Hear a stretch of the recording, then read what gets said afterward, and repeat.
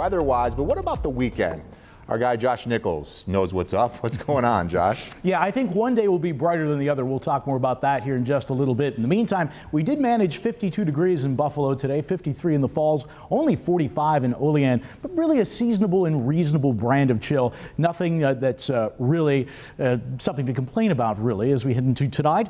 Still a little bit of that breeze, plenty of clouds. Veterans Day, limited sunshine. Sunday ends up being the brighter of the two weekend days, but still a chill. The normal high is right around 50, and I don't think we're really out of the 40s. As far as that Bills game day forecast is concerned, it is going to be on the milder side by the time we get to game day, but the breeze is going to be noticeable coming in out of the west and turning a little gusty. Temperatures will be dropping from the 40s into the 30s. If this type of chill is just a little too much, a little too soon, I've got some good news here for you. In the days leading up to Thanksgiving, temperatures are going to be above average. That means we actually have a shot at seeing 60 degrees. And as far as precipitation levels are concerned, it will be just slightly above normal, but really many days ahead that are dry. Right now, 49 cloudy degrees in Buffalo. The breeze out of the west at 8 miles per hour, making it feel like 45. You're at 43 in Olean right now, 48 in the Falls, and 45 in Jamestown. We do have a disturbance here to our south and east that's exiting to our south and east, so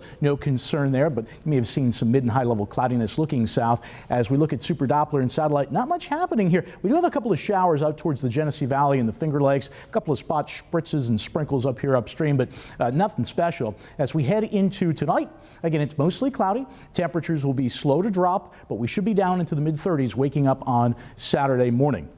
Saturday itself is definitely a cloudy and chilly day, a little bit more like late November with high temperatures, again, really not out of the low 40s. Much of the southern tier will be stuck in the upper 30s. And then as we see the sky clearing, temperatures take a nosedive Saturday night, dropping into the upper 20s in some spots, waking up on Sunday morning. But again, Sunday from hilltop to seashore, lakeshore rather, I think we've got a good supply of sunshine to enjoy, and then clouds will tend to gather Sunday night. So it's mostly cloudy for tonight, just a slight chill. The overnight low temperature at 35, pinpointing a high of 40 for you in Lockport, 40 in Medina, and we're up to 40 in Albion. Again, some partial sun, a lot of clouds around though, especially into the first part of the day. We're at 41 in Buffalo, 42 in Kenmore, and we're looking at a top temp into the southern tier that's going to be a little bit lower than elsewhere. There is your Super 7-day forecast. Again, it's brighter, but chilly on Sunday, 44. Monday's breezy for game day, 52, but not too tough to take. And as you see there, I mean, we're back into the mid-50s for the middle of next week. That's above average,